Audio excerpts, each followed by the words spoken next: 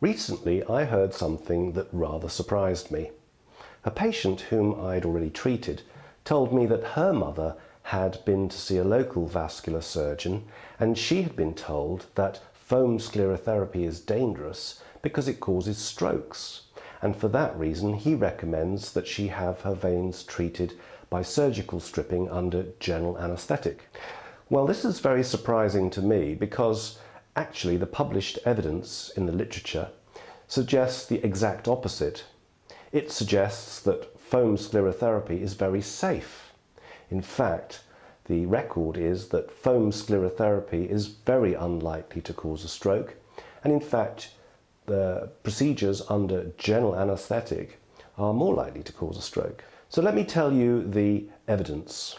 In the world literature, there have been only 13 cases of stroke after sclerotherapy. 10 of those people made a full recovery. So there are only 3 cases of permanent disability caused by stroke after sclerotherapy. 2 of those people, in fact, had liquid sclerotherapy, which has been used for decades and which is generally regarded as being very safe. Only 1 person in the world literature has had permanent disability following stroke caused by sclerotherapy. And when one considers how many sclerotherapy treatments are performed around the world each day, this is really a vanishingly small risk in my opinion. In France alone, 1.5 million sclerotherapy treatment sessions are performed each year.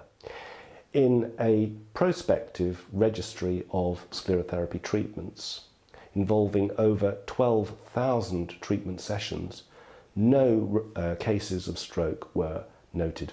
A similar study in Britain of nearly 12,000 sclerotherapy treatment sessions in just over 7,000 people again recorded no evidence of stroke. So to those who are concerned about stroke following sclerotherapy, I would say be assured that this risk is very small indeed. And I regard foam sclerotherapy as being much safer in this regard than surgical stripping under a general anaesthetic.